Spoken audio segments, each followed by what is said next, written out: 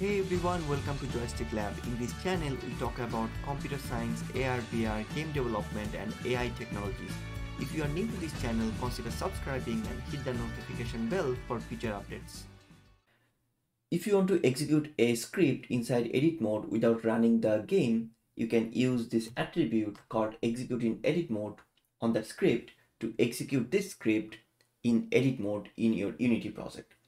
So for example, if I add a debug information in the start method, and if I save this script and go back to Unity, I have my game object revolver, which has this player prefab. So every time I load this scene, I can see that particular script was executed because that is executed in edit mode. I don't have to run that game. We can do the same for the update method. If I add a bunch of code inside update and then go back to Unity, every time I change something in the scene, you can see that is basically getting executed in the edit mode.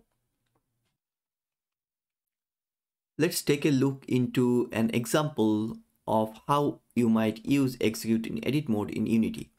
So we can use it to auto position objects. Let's say you want to create a scene with a bunch of objects that needs to be positioned in a specific way. In our case, we might want to spawn these coins so that they are in a rectangular pattern. So we can use execute in edit mode to write a script that automatically positions the objects for us.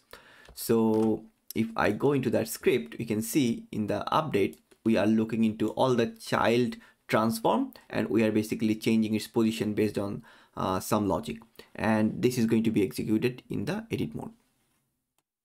One thing we need to keep in mind is that execute in edit mode doesn't prevent this script to run in the runtime.